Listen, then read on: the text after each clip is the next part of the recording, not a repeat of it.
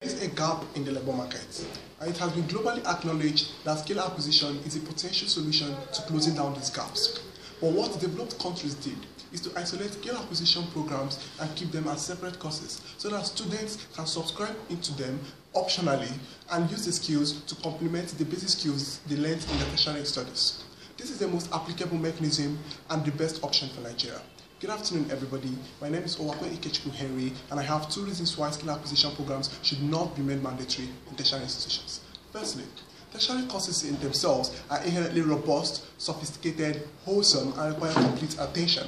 That is why students are required to major in a particular field out of 120 other possible fields, so that they can devote their time, their personality, and their resources to maximize their efficiency in these courses. When you compulsorize skill acquisition programs, you create extra stress on these students in an already robust scheme, and you force them to diversify in a way that their personality is not suited for.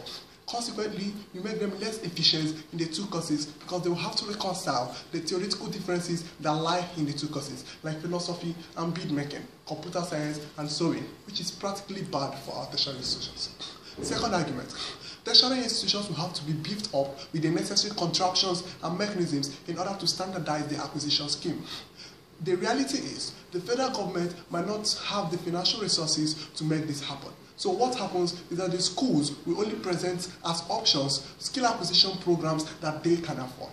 The problem there is students will still opt into skill acquisition programs that they can't necessarily compete in, but they chose for themselves because they were options presented by their schools. So they will still become less efficient and comparatively less able to take up jobs than people that go to top schools, which is problematic. There's a general misconception that tertiary institutions cannot equip you with necessary skills. There are two skills required of you in life: the general skills like presenting, reading and writing, and the technical skills like the ones in engineering, which can all be enshrined in our tertiary institutions. So we do not agree that our tertiary studies are incompetent and incapable of equipping students for life. We beg to oppose.